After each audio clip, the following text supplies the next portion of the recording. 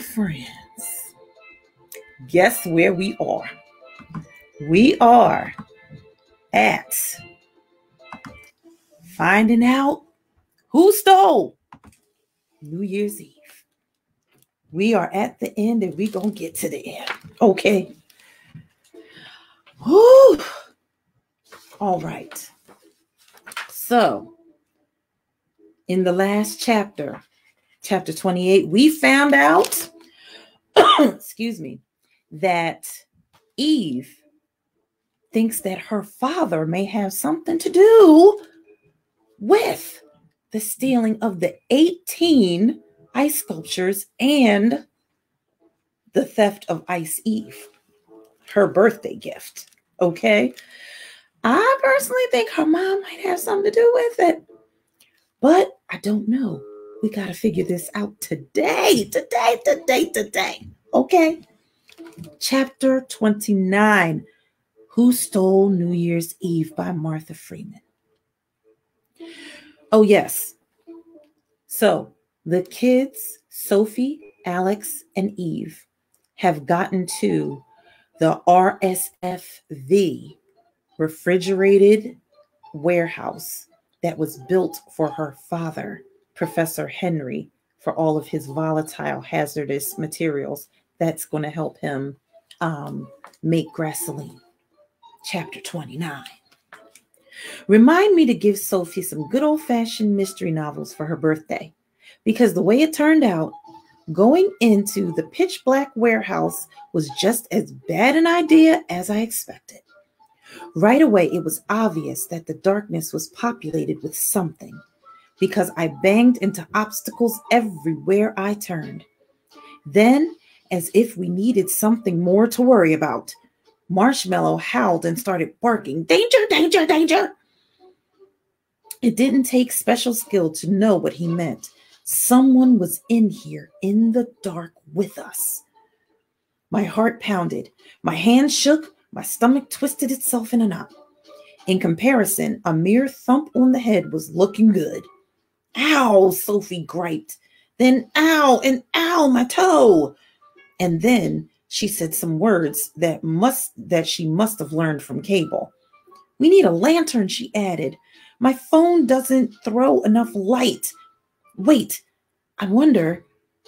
And then there was a streak of light sailing near the ceiling of the warehouse, and for a shining moment we could see. And what we saw were ice sculptures. Rows and rows of them lined up like zombies staring blindly ahead in the frisbee light.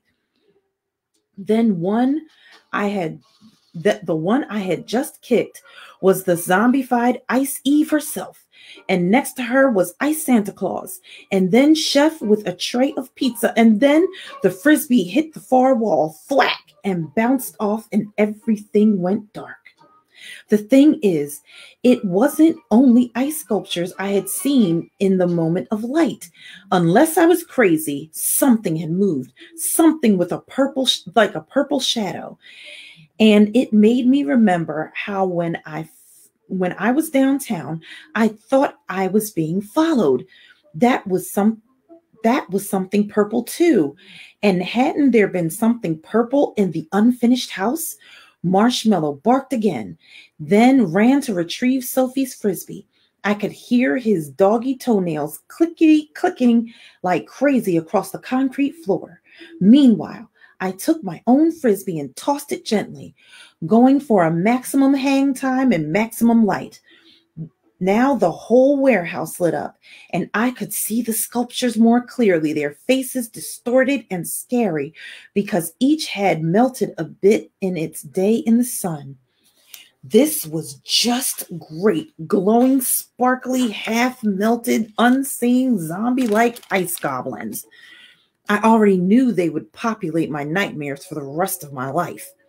Marshmallow brought back my frisbee, brought back Eve's frisbee, brought back Sophie's for the second time. For a scared little dog, he was tough. Now we tossed them as soon as they were back, so that they rose above the sculptures one after another, and then sometimes, collided in midair and dropped to the floor. Not to mention they bounced off the ice sculptures too, which was when something strange happened. Sparks, like you'd get from striking a match, followed by what looked like tiny bolts of lightning. At first, I thought they were just reflections from the spinning light-up frisbees, but then I saw that they were different, multicolored. Never saw ice act like that before, said Sophie. Me neat, I started to say. But then I saw, streaking from the place where a frisbee had just fallen, a whole bunch of lightning sparks. Poof, poof, poof. A chain reaction that spawned a star of linked lightning, accompanied by poofs and hisses and pops, and that was spreading outward fast. Sophie said, "Huh?" Eve said, "I don't like the looks of this." Then the hisses and pops got louder, and the lightning sparks brightened and multiplied. What did volatile mean again? Suddenly it came to me. Might blow up. That's what it meant. You guys, we've got to get out of here. Eve, Sophie, and I started backing toward the door. Marshmallow, Marshmallow, I called. Come on. By now, the whole room was brightening with all the nightmare ice sculptures on view. Weirdly, it seemed to be the ice itself producing the lightning effect. Kind of like, wait a second, the video clip of the flame coming out of the faucet. The poof when Uncle Jim disappeared from the video conference. He had been turning on a faucet, right? Had Uncle Jim made the ice sculptures out of water from Bellbird? Oh, chapter 30. There was nothing like a healthy shot of adrenaline to power up the brain. As Eve, Sophie, and I backpedaled toward the warehouse door, I started to work the mystery out. It was never the ice at all the thief wanted. It was the water. Mr. Yoder had made the ice sculptures from the water that came out of his tap, water polluted by fracking. And Professor Henry must have figured out that one of the chemicals polluting the water could be used as the missing ingredient he needed to make gasoline. Oh my goodness. It made a crazy kind of sense. Hadn't Professor Olivo said that the catalyzing agent was volatile? Unfortunately, now the pulsing bolts of light made the warehouse bright as day and raised the temperature inside too. Marshmallow, called Eve. And there he was, at last, maneuvering like a tiny fluffy running back among the dripping figures. Then zoom, he was out the door. Meanwhile, the sizzle crackle poof had become one thundering rumble, and the steamy air felt quivery and electric. Something was about to happen, something big and dangerous. Eve, Sophie, and I had reached the door and were about to cross the threshold to safety when, from the far side of the warehouse, I saw something purple and human-sized.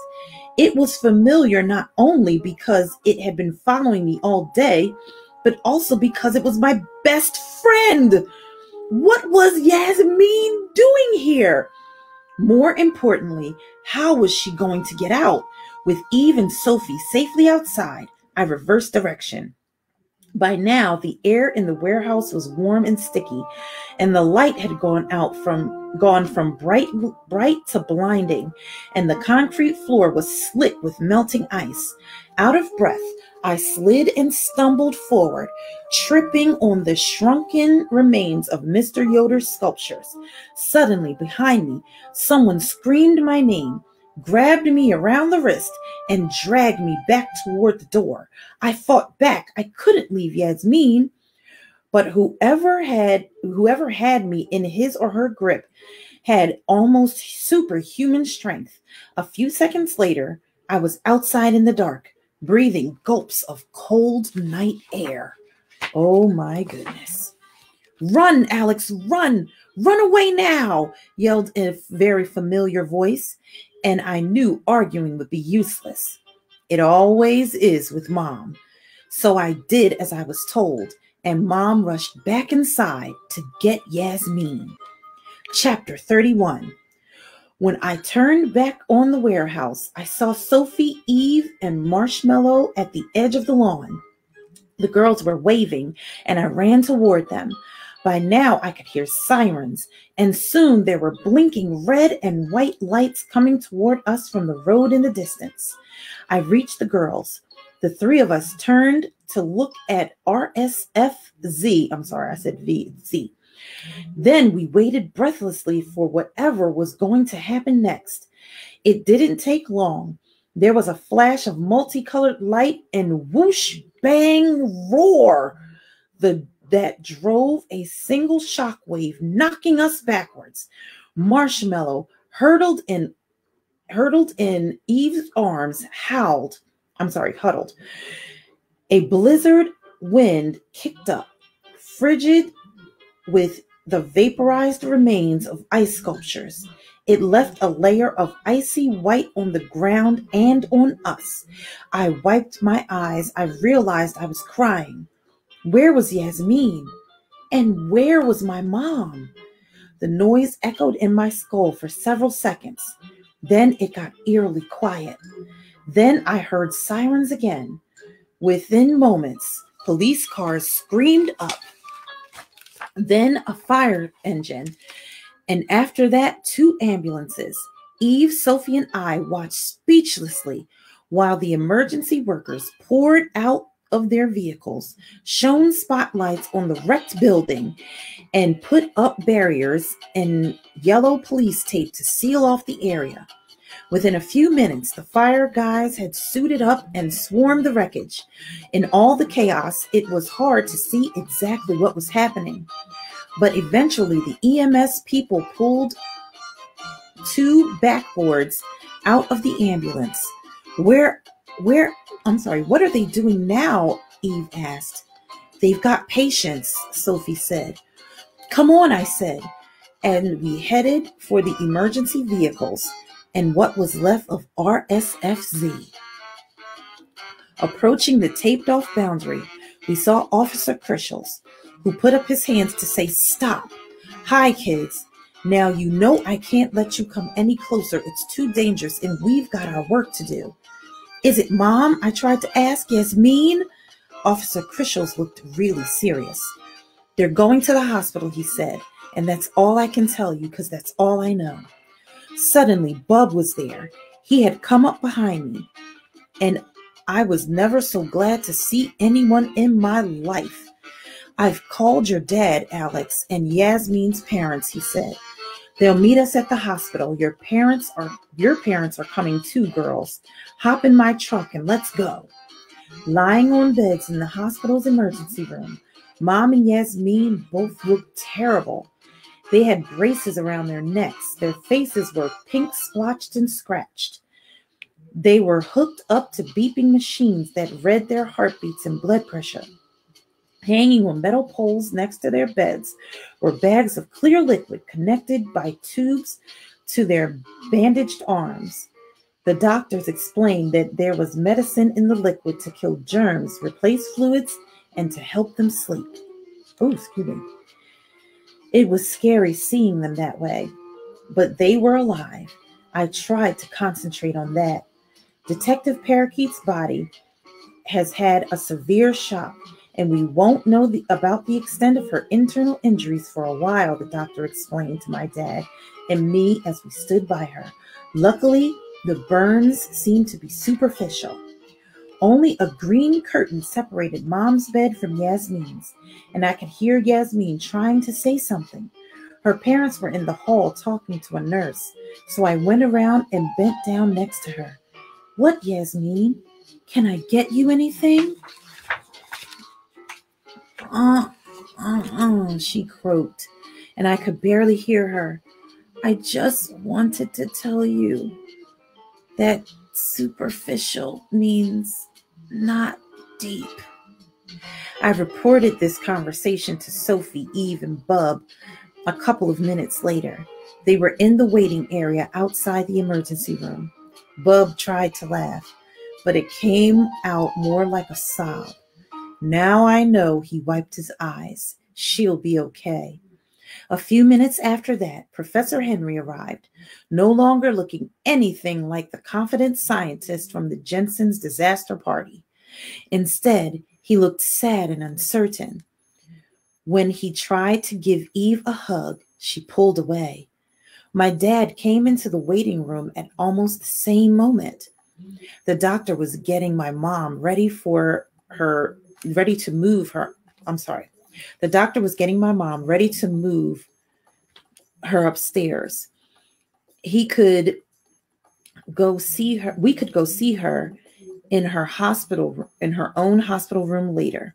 Compared to Professor Henry, my dad, proprietor of Pie in the Sky Pies, looked totally intimidating. Well, was my dad's greeting. What do you have to say for yourself? Professor Henry sighed. I'm sorry is inadequate. It would be smart, though, Dad said. And after that, how about if you admit responsibility? I'm sorry, Professor Henry said, from the bottom of my heart, and I won't make excuses for myself. This dream of mine, Grassoline, has overcome my good sense and my moral sense too. I see that after what's happened tonight. I only hope the damage isn't permanent. Your wife, Miss Pop, are they okay? How are they? The doctors don't know yet, Dad said. They're doing tests and will assess again in the morning. Before Professor Henry could reply to that, Sophie cut him off. I've got some questions for you. Sophie, I said, at this point, shouldn't we let the police? What police? Sophie said. Your mom's not going to be doing a whole lot of detecting for a while yet. I say we help her out. Professor Henry smiled grimly. I don't mind answering your questions. What's your name again? Sophie put out her hand. Sophie Sikora. And this is Alex Parakeet. We're your neighbors on Chickadee Court. And I guess you remember your daughter, even though you hardly ever have time for her. We've been investigating. The first thing I want to know is, when did you start chewing sunflower seeds again? Dad and I looked at Sophie like, what? But Eve giggled, which was a pleasant sound under the circumstances. How did you know about that? Professor Henry asked. Never mind, it doesn't matter. Probably a month ago, right before we moved. I was under a lot of stress, but I had to do it in secret because my wife doesn't approve. Maybe, if you don't mind, you could back up a little, I said. What was your plan exactly? I mean, I figured out there's a volatile chemical in the fracking liquid, a chemical that you think will work as a catalyst for making Grassoline. So you had it frozen into ice sculptures? Professor Henry looked surprised. My wife told me about your reputation as a detective, Alex. I see it's deserved. He took a breath. Well, all right. I may as well explain it all. The plan was to transfer the sculptures to RSFZ after Ice Carnival ended. But then the weather forecast called for warming. I was terrified that they might melt. So, and if they did, kaboom! Sophie threw her hands in the air. Yes, basically, said Professor Henry. So my students and I grabbed the sculptures from downtown in the dead of night. I knew I could count on them to keep quiet about it. And then I went over to Chickadee Court in my old truck and collected Eve myself. By gather them up, you mean you stole them, right, dear? Mrs. Henry had come in from the parking lot.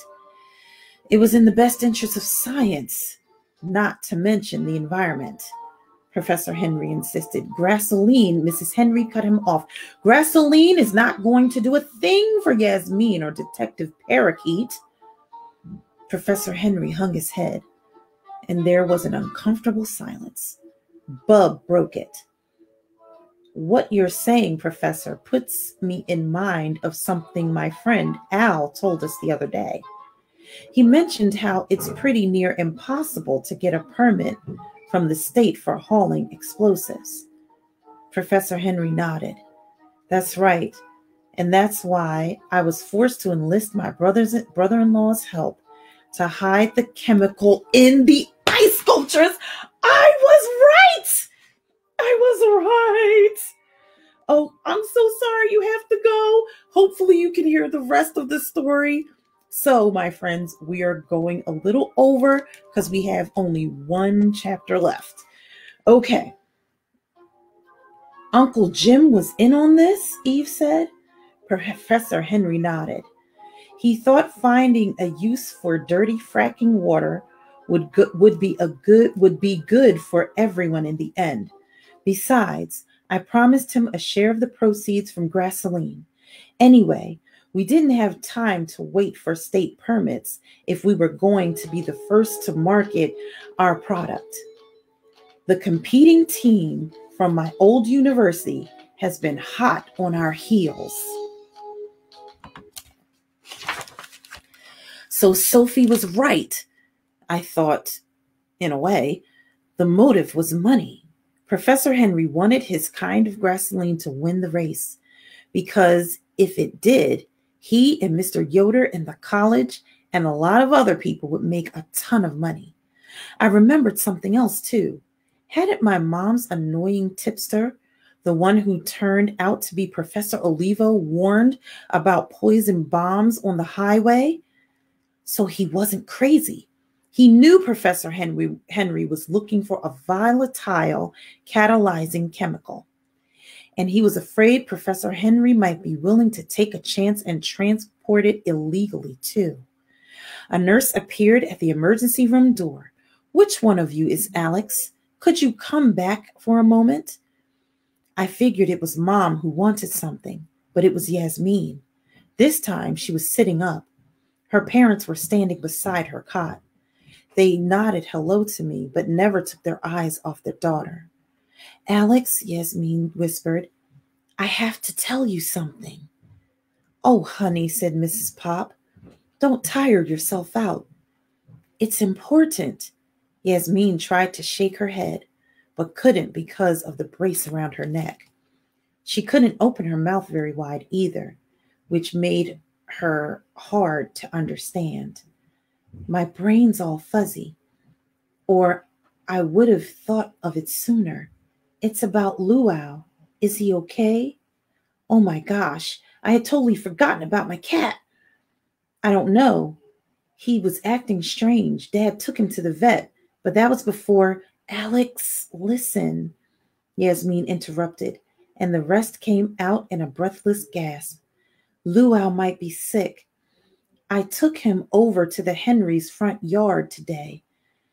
I needed him to keep Marshmallow out of the way while I looked for clues. When we were there, he drank some of the melted ice from where Ice Eve was standing.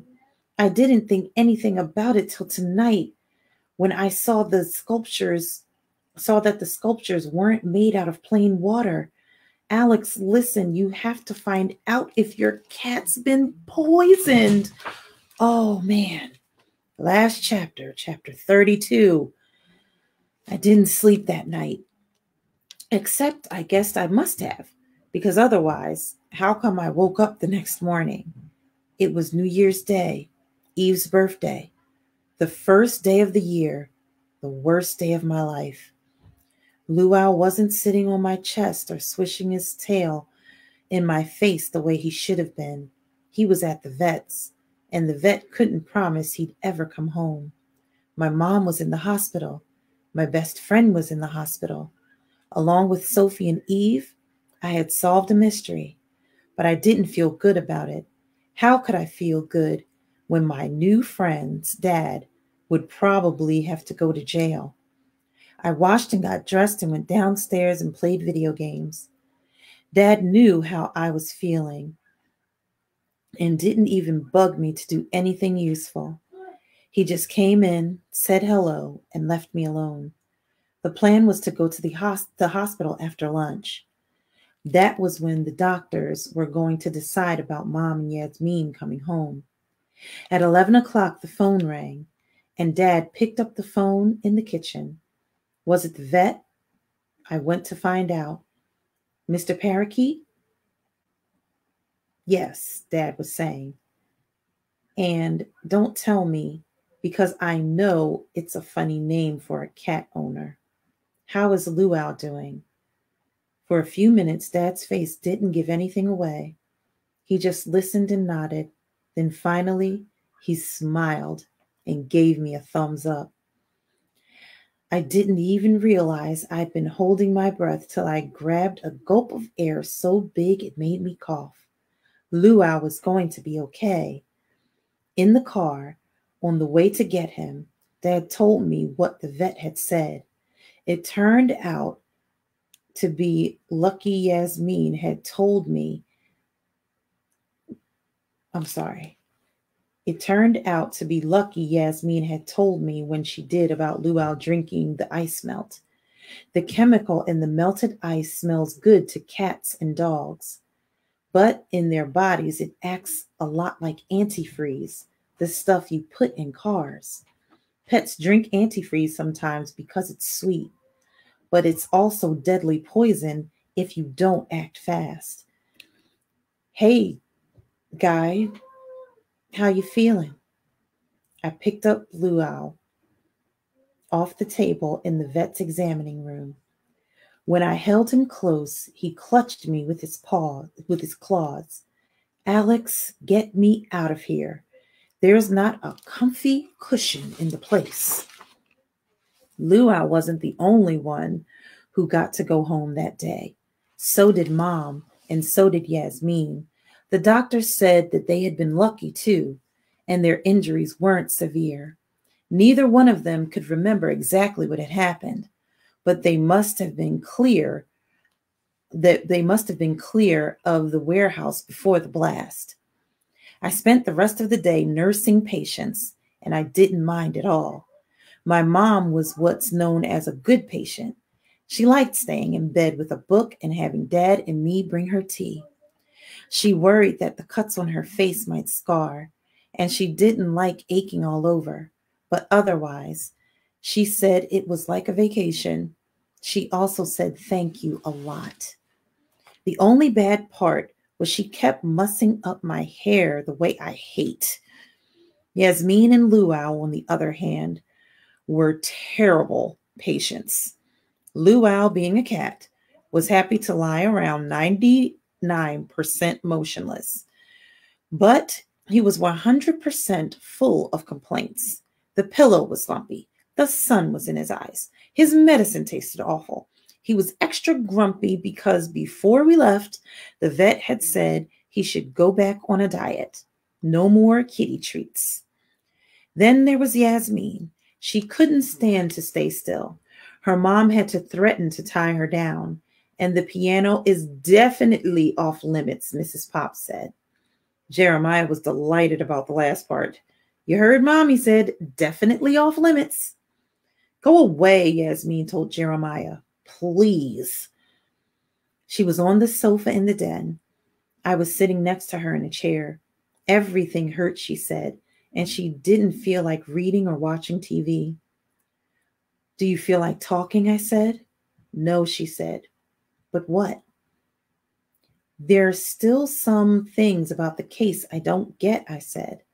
Like, were you following me yesterday when I was downtown? Not exactly following, she said. I think I actually went downtown before you did. I talked to Tim Roberts. Wait, what? So that's why he hadn't said, where's Yasmin? He'd known where she was. She had already been there. I wanted to solve the case as much as you did, Bud. Maybe even more, because I wanted to show I'm better than your new best friend, Eve. I let that last part go for a moment.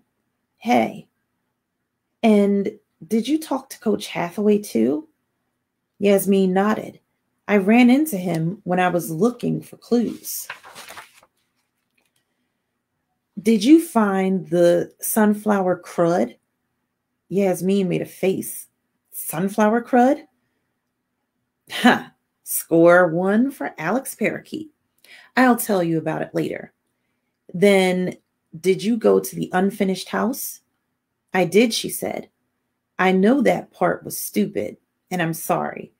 But I was so mad at you, mad at everybody, I guess. Anyway, I wanted to make sure Jeremiah and Billy had moved the lady dancing like I'd asked them to. Only I slipped and knocked over some boards and made a lot of noise. And later you went out to RSFZ, I said. Yasmin nodded. With your mom. What? I knew the ice sculptures had to be at Professor Henry's lab complex. I mean, where else would he have hidden them? Wait a second, I said. You knew Professor Henry stole the sculptures? Duh, Alex. I don't get it. How?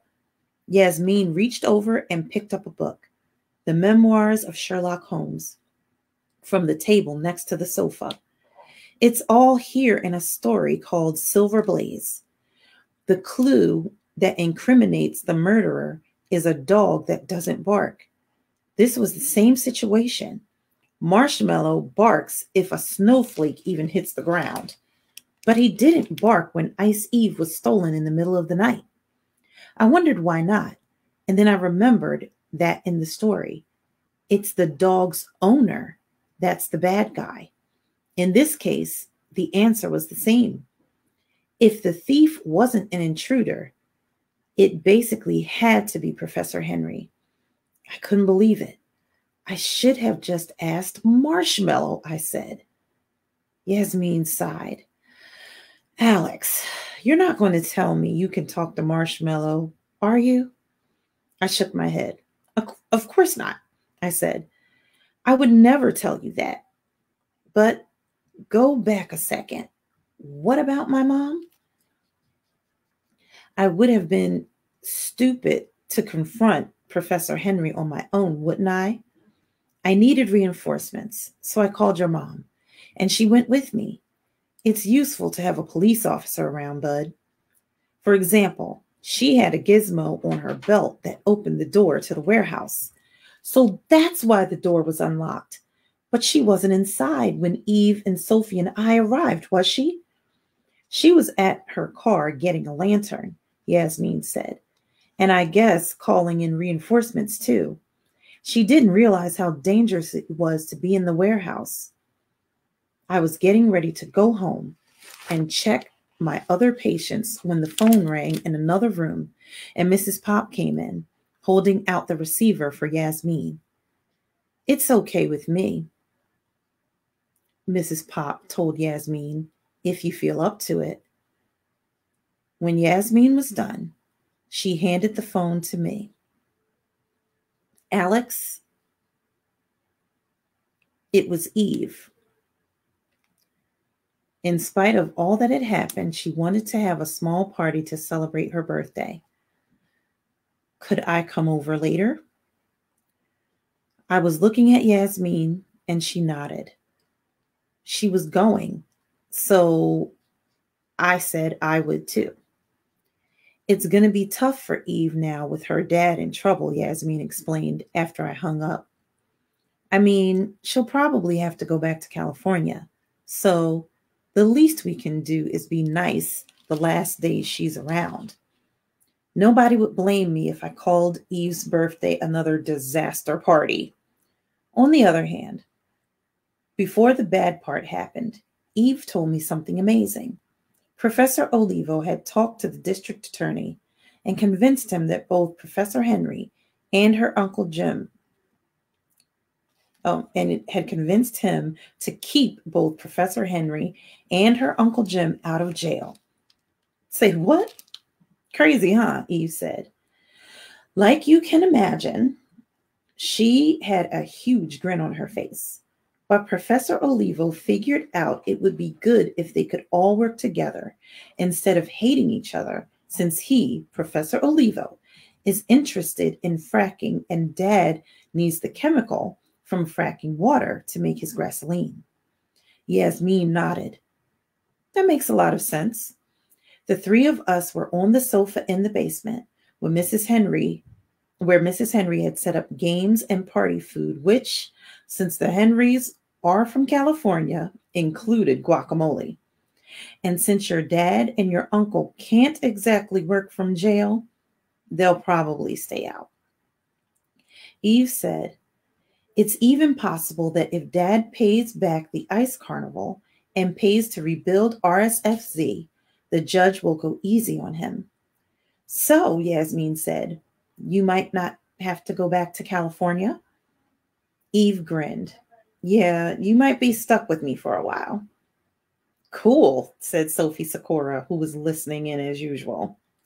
The disaster part happened when we sang Happy Birthday. Yasmin was singing her heart out. Eve didn't even crack a smile. But Toby Lee is just a bad little kid. My dad had sent over another chocolate cream pie, and Toby picked it up and aimed it at Yasmin. I knew what a good arm he had with a light up Frisbee. So I moved to block his throw and succeeded. I blocked it with my face. Faster than you can say Three Stooges. All that singing turned to laughter. It was Yasmin who recovered first. Here, Alex, I'll help you clean up. Then Eve said, it's my party. I'll help him. And I said, sheesh, you guys don't have to fight over me. For a second, it was quiet. Then Yasmin and Eve together said, ew. The next thing you know, I was in the bathroom cleaning up my own face. Looking in the mirror, I realized something. The mystery of who stole New Year's Eve had been solved, but the mystery of girls was going to take a little longer. The end. Oh my goodness! Oh, it was her dad. Oh, what a good ending. It had everything. It had explosions. It had sirens. It had everything. Oh, so come to find out, I was right. It was something in the water that made the ice sculptures. I was right. I might be good at detecting. Anywho, my friends, any of you who stuck around for the end of Who Stole New Year's Eve, thank you so much. Wasn't it good, y'all? Wasn't it good? So I'm going to put out this weekend, I'm going to look in my chapter books and put out some chapter books for you guys to vote. This time, and listen, I need you to vote, okay? Vote, all right? So, that is the end of Who Stole New Year's Eve. Oh my gosh, that was so good. Now, for my Instagram friends, unfortunately, right? Instagram does not allow for me to post videos that are over an hour. So you are going to see this Fabulous FRI-YAY broadcast in 2 videos, okay? So you'll hear the first 2 books, and then you will hear the ending of Who Stole New Year's Eve on its own, okay? With all of that being said, my friends, thank you so much for being here with me on this Fabulous FRI-YAY broadcast of Miss Hope's Reading Hour. Until our Marvelous Monday broadcast, thank you so much for being here. Have a great and wonderful weekend. Maybe have a luau in your house if you are in a cold area of the United States, okay? And enjoy yourself like it is the Caribbean or Hawaii or something like that. But any way that you enjoy your weekend, have a safe and wonderful weekend. And I will see you right back here on our Marvelous Monday broadcast of Miss Hope's Reading Hour. Until then, my friends, I will see you next time. Bye.